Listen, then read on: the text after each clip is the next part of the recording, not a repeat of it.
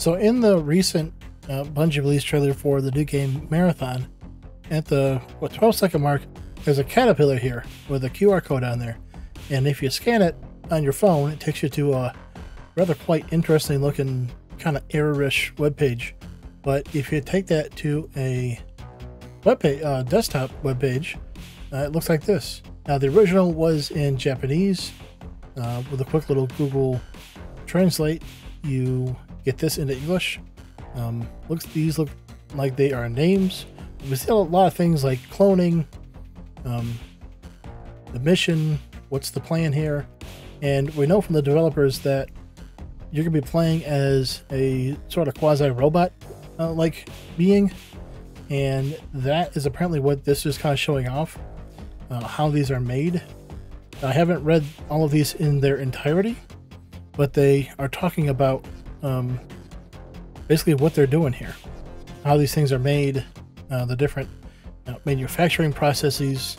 There is one very interesting one here that, nope, not that one. It's always hidden.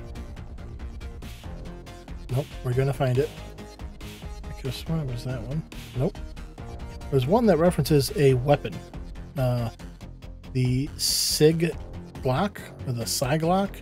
Nope, just some kind of new material. The devs talk about these prime artifacts that we're looking for. I don't think any of those are mentioned in here, because none of them kind of look like the original image that they showed off, and these all seem to be man-made things. Here we go. The SIG Glock 24.2 repeater. That definitely sounds like a weapon to me. A U-Drive V47, that would be volts to me, I would think. Maybe some kind of neural link between the user and their weapons. Not quite sure.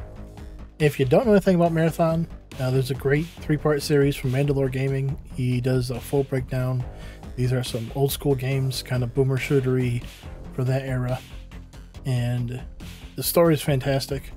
I don't know, with this game being kind of a Tarkov-esque exfil game, how the story will work into that. Hopefully they're keeping some of the old stuff. But yeah, what do you guys think of this kind of I believe it's called ARG puzzle before the game comes out?